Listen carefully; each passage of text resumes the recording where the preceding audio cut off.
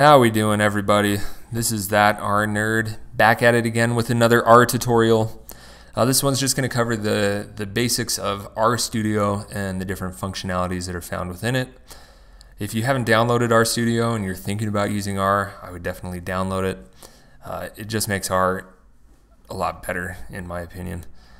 So if you need to download that, I'll leave a link down in the description on where to go download that. It's completely free, and like I said, it makes it a lot better and a lot easier to use.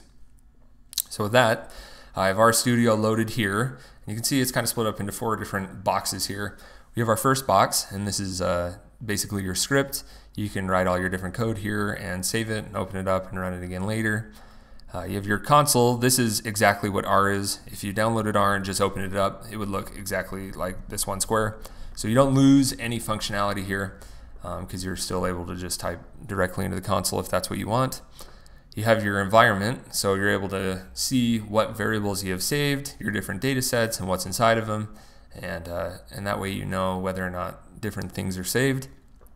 And down here it shows all your files, plots, packages, helps, all your different things. So I have just a quick little example here, and we'll go through and show kind of the different functionalities here. So we'll start with saying, naming a variable here, and we'll call it x. And so this is our language for saying into x, we're going to input 7. We'll do the same for y, and we'll say into y, we're inputting 3.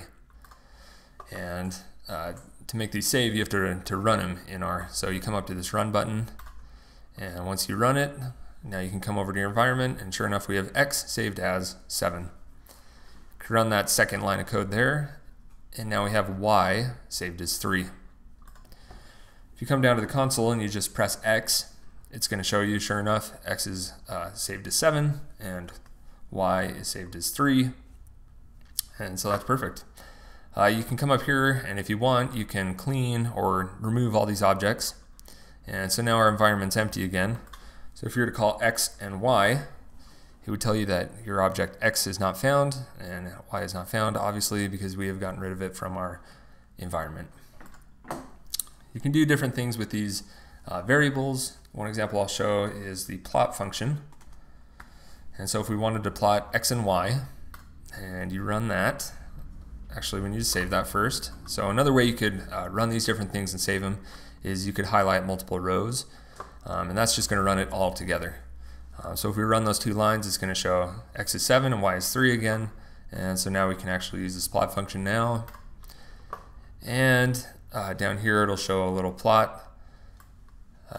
Sometimes it kind of looks a little funny or stretched. I like to press the zoom button. It brings it out and puts it to scale, and also if you have a lot of different points, it can get a little cluttered, so this just enlarges it and makes it easier to see. If within R you don't know what a function does and you need a little help, you can press the question mark and type in whatever function you want. So we'll do the plot, and it's going to pull up a help file over here. So this is the help file for plot, and it goes through a description of what it does, shows how you can use it, any of the different arguments that it takes in there. And my favorite part is down at the bottom. It shows actual examples, so you can see how it would be used in a typical way, I guess. The final thing I wanted to show here was the packages. So if you want to load a package, you first have to install it, but then you can say library and random forest. That's the package I'll just use here. And if you run that code and you come to the packages screen, it's going to show that random forest now has a check mark by it where it didn't before.